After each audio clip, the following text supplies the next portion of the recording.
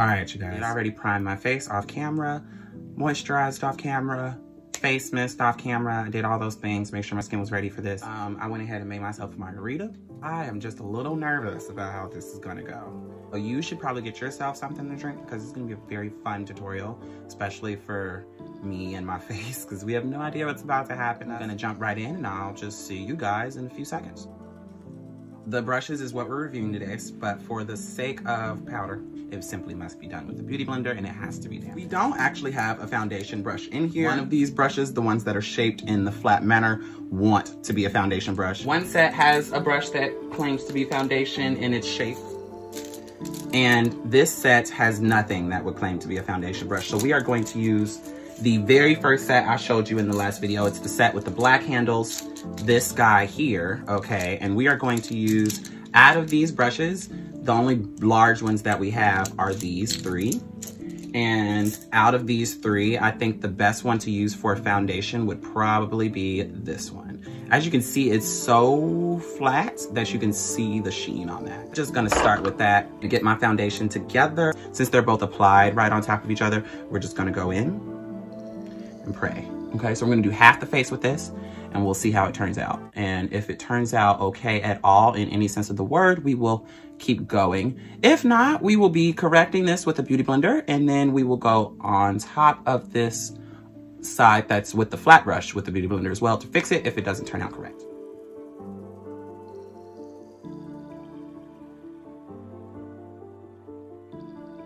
So, as you can see, it applies the makeup on there. Does it do it beautifully, you guys? I really don't think so. I mean, it doesn't look streaky.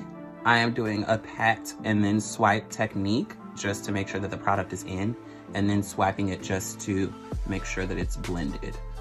So I'm not really allowing it to streak my face, but it's not the most beautiful coverage I've ever seen.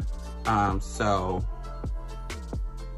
I mean, I don't really like this entire area. That looks like someone threw black, brown trash poop on my face, and it's just not beautiful.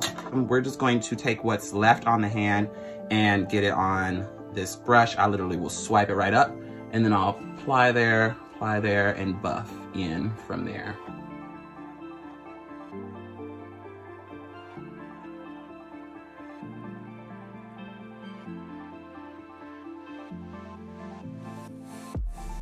So as you can see, the coverage on this side is a lot more natural. And that's obviously because a lot of the product does go into the brush. When you use a brush, it goes all the way in the back. So there's a lot of product that got dismissed into that side. This side kept more of the product. As you can see, my face is darker. You can see more of the foundation. My foundation shades are a little bit darker than my skin because I highlight on top of my foundation, which ends up getting this shade in my chest. So I'm okay with this side. This side, I'm okay with the color-ish.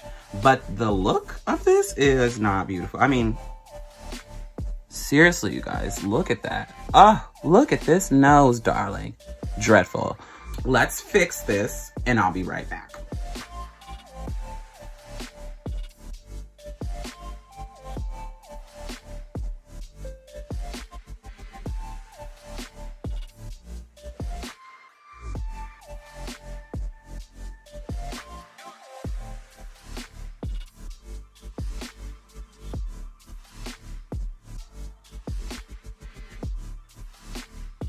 So far, I am not impressed with the first brush. So we're gonna move on. I'm a little nervous because of how that went.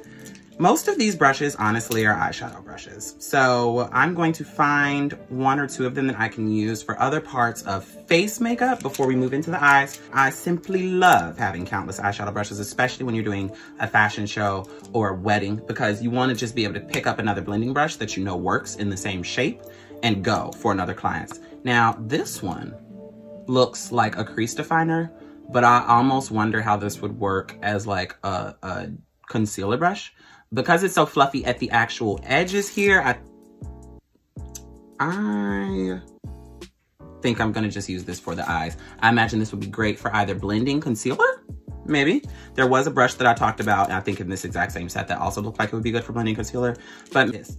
this one's flat. Like I was saying in my initial review for these, this one's flat. So maybe we'll try this one. See us in. I made a stop because I initially remembered that I wanted to do some concealer blending with those brushes. I saved those 2 brushes, so we're gonna try one on each side. So we had the flat, fluffier one, and then the one that's straight and domed. I did try to give this brush a little bit of leeway, so I went for a very, very matching shade concealer, and then very little of a brighter one, just so that it could blend a bit easier. And I don't know, I guess I tried to make it easy on the brush. So initial thoughts, blending is fine. I like the stiffness of this brush. It's really doing a good job of blending okay, I would say. No issues just yet. Because it's straight, it's not blending the concealer right in my crease into my eye. It's not blending the concealer because of how straight this brush is into like the downward part of my eye, but it is in fact blending the concealer. So I'm not opposed to it, not at all. It definitely works for getting right up under the brow and right in the hood of this specific area. And it gets really close to the brow because it's so straight. I can make sure that I'm not actually blending out my eyebrow, unless of course that's what I wanted, but I can get really, really close and blend really, really closely to that. So, okay, so we're gonna do the other eye with, again, this brush and see what this brush is talking about. Okay, so I can immediately feel a huge difference in how well this blends versus the other brush. This brush, as you clearly just saw, blended that like magic, honey. I do also like that I can get really close to the brow. I have to be a tad bit more careful because the bristles are a little bit more fluffy on this one. I mean, look at that, guys, really, yeah. This side did fantastic. No. Yes. No. So we're gonna fix this side with the same brush that we used to do this side. So again, I like how close that gets, but it does need some assistance in blending it down into the actual eyelid part. Since now, whatever brush I've blend my concealer, especially under my eyebrow with, I usually blend the edges of my nose. So I'm finding that this is also working for that. And if it works for that, it will probably work very well for blending in between my eyebrows. So let's experiment with that. Oh, I like to start with just like a blend situation, the width of the brush first. And then, yeah, I'll kind of move on from there. This probably will be okay with blending this concealer as well. So we'll go ahead and do that. And I think this will be good for buffing the concealer out. It won't be good for fully blending it into the foundation and making it look seamless. But first, I forget who it was that I heard say this, but they were like, we're gonna toast the edges. And I was like, that is too cute, I love it. So as you can see, I think that blended pretty nicely. The initials are okay. I mean, these brushes were, like I said, super cheap, you guys. At least nothing's fallen apart yet. And the other thing I like about these brushes is the length on this. I know it's gonna sound crazy, but maybe I've been socially distancing my hands from my face. So 6 inches away, people. 6 inches wet. So we are back, honey, okay? And not only are we back, but the face is now came out looking like a goddess. Let me calm down. So today we're gonna do a smoky eye, honey. That's what we're gonna do. So, and honestly, that was one of the biggest ways I thought to use as many of the brushes as possible. And we are gonna see what the true tea is. Jumping in, we're gonna just grab the Tarte Pro palette. I really like this palette. I think I used it in my last video. So we're just gonna go in and apply some of that. Tap the excess off, or blow the excess off, should I say. But yeah, we're just gonna begin. Now this one's a lot lighter, I'm seeing, in the sense of the bristles are longer. So it's applying the product a lot lighter than my more stiff brushes. It is still getting the job done though, so that's what matters. So because it's lighter, I'm just gonna pack and then blend.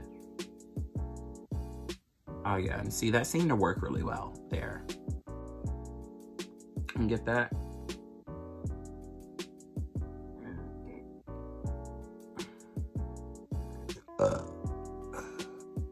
for the most part, I'm actually really enjoying the brushes. The amount of brushes I got, you guys, is ludicrous for the price. It's fab. So to start this smoky eye off, we are gonna need a nice fluffy crease brush, and I'm gonna grab this puppy right here on with the shade Whimsy and blow out the excess. And I know for a fact this brush is going to be very smoky because of how fluffy this brush actually is. So we're just gonna start there, and I'm gonna work that in circular motion. So you're not gonna have as much color payoff from using a brush like this to do this technique. However, the application is seamless. Like, I'm just gonna keep doing that a little bit.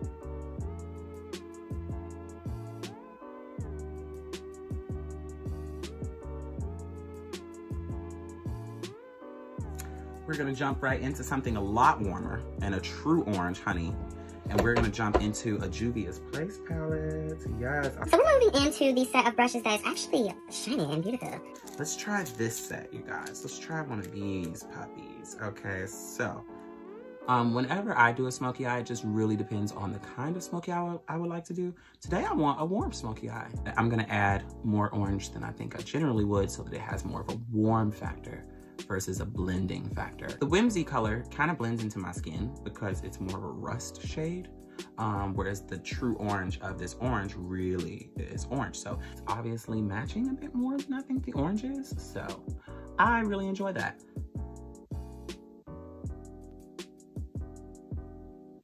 So far, so good, people.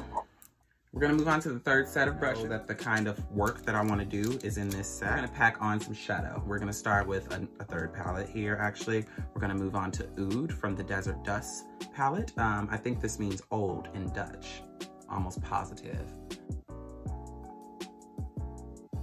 Oh yes, this brush is, you guys, these brushes are great.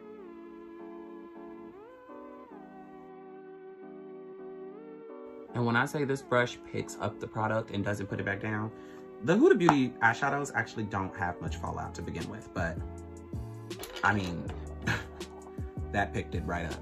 We're just gonna take the original fluffier brush from just before when we were using the true orange and blend that back into the crease. I'm gonna go back to that exact same brush, a black out of the Tarteist Pro palette. Again, here. Punk in the Tarteist Pro, and it is their true matte black. And I'm going to begin to pack this on the lid to the gods.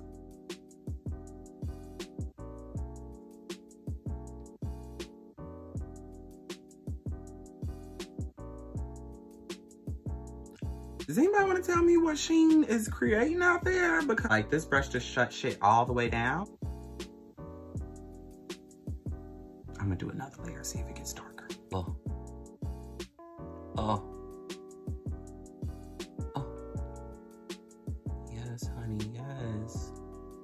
Yes, that is what you want to see, people. Blend this right into that crease. This is a taper brush, so it's really gonna get in there and smoke everything out along the edges. It's really gonna toast those edges, hopefully. Let's see what happens.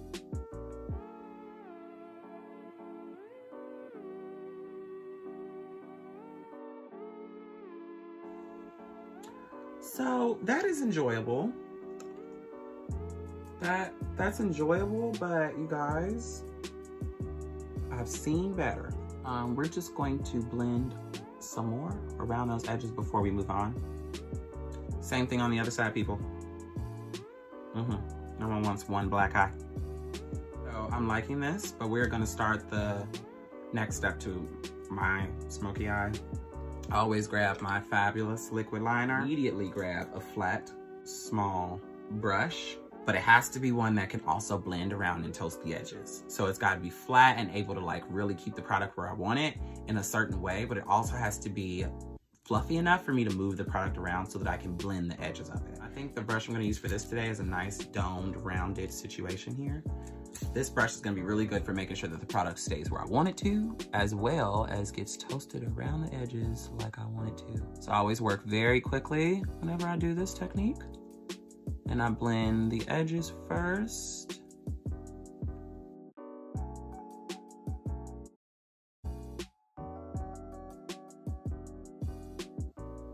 The trick is to do this part in stages. So again, I'm doing this in stages. and really working very quickly. It executes really beautifully. I love the way it executes. I really, really do. Especially when you top it with a great shadow on top of that. You just have to work quite quickly.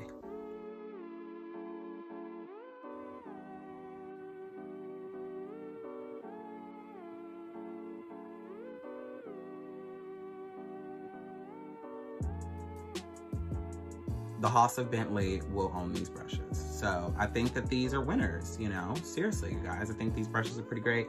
I'm really enjoying them, but we're gonna move on, you know, because this smoky eye is not done. So again, we're gonna take this Lancome palette, because I do like the black better. It's a better quality black eyeshadow, and we're going to go back to that same brush that we used to apply the original black shadow. We're just gonna flip the brush over and apply more. So, is anyone gonna say anything about this piece of salt on your nose, bruh? Closest to the left. Just horrible. Oh, you got it. Oh, I'm so happy. I was definitely nervous about that. Okay. Shady. Very shady. Just gonna blend that into the lid a little bit more, or from the lid into the crease a bit more. And then you leave it alone. That's the trick that I found with my smoky eyes. It's less is more. So I really will just blend a bit into what I've already created. And then from there, I will leave it alone.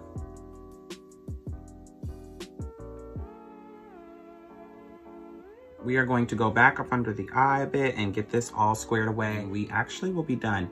I used as many brushes as I could. I think I'm gonna do a bit of a liner too, just to use some more brushes for you guys. I'm not really concerned about the rest of them being good or bad.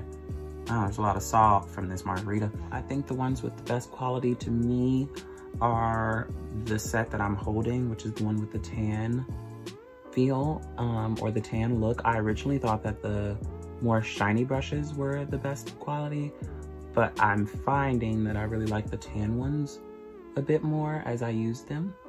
Just as far as quality, like this brush. Like this one's definitely gonna be one of the brushes, like I said earlier, that I will be adding to my permanent collection. So really liking this one. I'm actually gonna use this to go under the eye too because of its shape. And just smoke that out a bit. Back into Shade Whimsy and the orange from the Juvia's Place palette. We're gonna smoke this bottom lash line out even more. We are gonna move into taking that black liner, and we are going to wing this out a bit.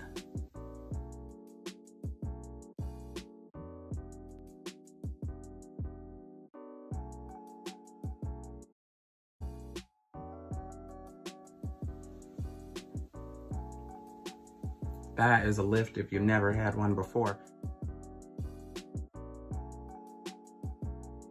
And did a little concealer cleanup while you guys were away. Jumping right into a nice flat one. Now these were a bit too thick for me to do my actual eyebrow with, so I was thinking how great would they be to apply the black shadow to connect to the liner under there. So that's what we're gonna do with these. Then we're gonna use another one of those dome shaped brushes to like smoke this out with a different warmer color.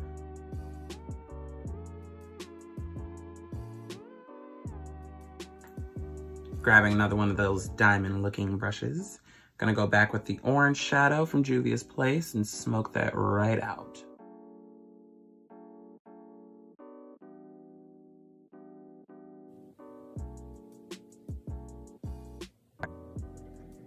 Like a look this crazy, black would need like a great lash. So we are definitely gonna apply one today. So I'm gonna do that off camera, do my lips off camera, and I'll be back. I'm back, but there was one brush that we didn't try that I'm excited to try that we talked about during the intro, I believe it was, and that's the fan. And as you can see, they're graded in the size. So I'm gonna go for the biggest one because my face is the biggest, and I'm gonna use, I threw a highlighter, as you can see, in my tear duct. It's Trophy Wife by Fenty, and it's very, very, very pigmented. So I can't go in with this highlighter strictly on my face first. So I'm going to use a blush that has a little bit of a sheen to it. This is a Lancome one. I've had this one for quite some time as well. Really, really love it. But I'm wearing this blush, but it's the only sheen I have. So I'm gonna add a little bit more and see how this brush performs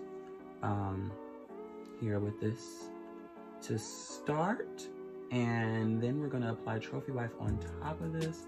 So one of the things that I'm finding is I have to use the brush very flatly against my skin for the fan to actually work with my cheekbone shape. So that's one thing I've already noted. This brush, let's try the brows. Yeah, that's pretty. I am going to need a second brush though, because it's not really creating the entire sea. Oh, here we go. Now we are going to take the fan brush. Actually going to take the smallest one first. Since I have 3 of them, I'm going to build this highlighter because it is so pigmented. Just watch. One swipe. Absolutely just, it's very pigmented, people.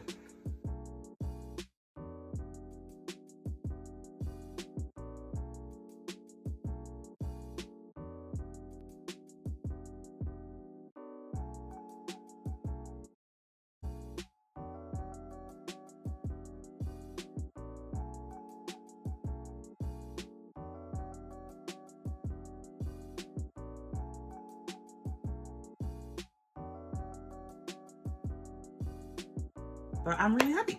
Cool. You know, gonna be in the house, but this is really nice. Please don't ask me what lash I'm wearing. I just know it's from the beauty supply, you guys. It was like $3.99, but it's so long.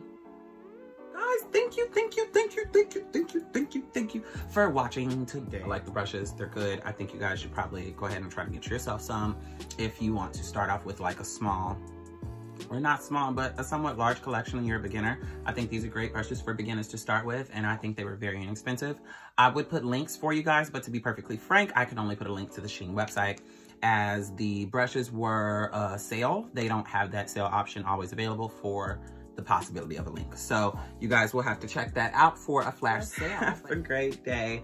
I'm going to go and finish making myself my 3rd margarita of the evening, and we're gonna have ball. You guys come back and see me. Don't forget, like I said, like, comment, subscribe, all that good stuff. Other than that, watch another video. I'm sure there'll be one somewhere. I'm sure I'll be coming out with something because I have lots of ideas. Yeah. They just keep coming. So yeah. Bye.